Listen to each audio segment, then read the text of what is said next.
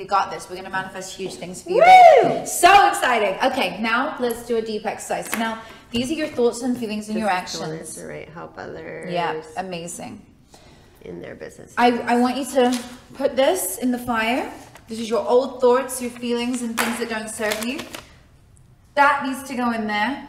Wow. And then you, with right now or when? Yeah, you can right now before we begin. We're going to get rid of it. Okay. All right. So goodbye to my worry, stress, being reactive, regretful, panic, anxiety, and overly emotional. Amazing. Ciao. Bye. Oh my God. There it goes. There it goes. Bye. Wow. Look at that. Mm-hmm. You see? It's good to have a visual of that. Yeah. You know? Goodbye. Right, now let's do the exercise. Okay. I'm going to do a really brief one with you because I feel like a lot has come out for you with this exercise.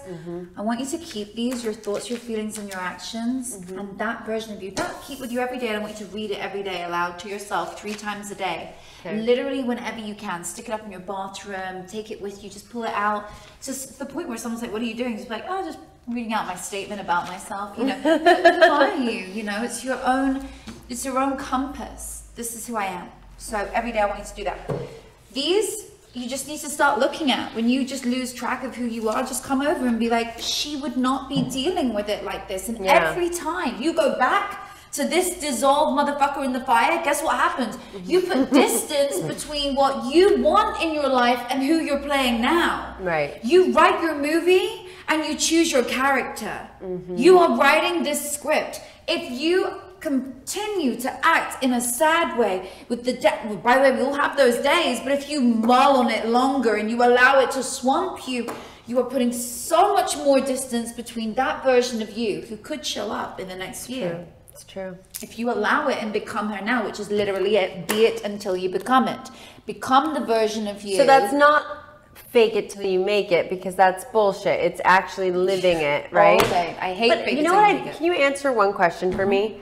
When people say, and you have $0 in your bank account, and then someone like you comes and says, well, I mean, someone in your industry says to you on Instagram, and they go, no, what you have to say 10 times is, I have $5 million in the bank, and you know, you don't though. So you're supposed to say that you do over and over again, and then hope that you will, and then you will. So I mean, what is that about? So that is your thoughts becoming things, but there's more to it than that. The science would say there's a part in your brain called the reticular activating system. It filters 2 million bits of data every second. This is some neuroscience for you, which is all in the book. Okay.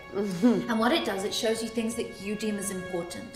So if you deem as important being a multi-millionaire, you deem as important having 5 million in the bank, and you truly believe you're worthy of it, and you truly think about it all the time, and you just imagine what you could do with that 5 million, the resources you have now that you have that 5 million. Your reticular activating system in your brain shows you evidence around you to prove that belief system is real through people, events, and places. So you start seeing around you other people who are in that realm. You start hanging out with people who are just, you know, all resonating in that place. You raise your average, and all of a sudden, because of the people, events, and places around you showing you that it's true that you're a multi-millionaire, you bring it to fruition. It's just science. Right. It's almost like one thing leads to another. Absolutely. In a way that's like, if you're not thinking that way, then you'll never leave your apartment. You'll never go to that, you know, business dinner or whatever, so and take that meeting. You know it. Right. Like, literally, you'll walk out and then you'll be like, somebody bumped into me, this stranger, and they happen to be my next investor. Yeah. But like out of nowhere, I swear, opportunity's coming. No, honey, the opportunity was always there. You just saw it with different shades. Yeah. That's all it is. So now you're going to see and accept and feel this whole new world because you're changing your narrative.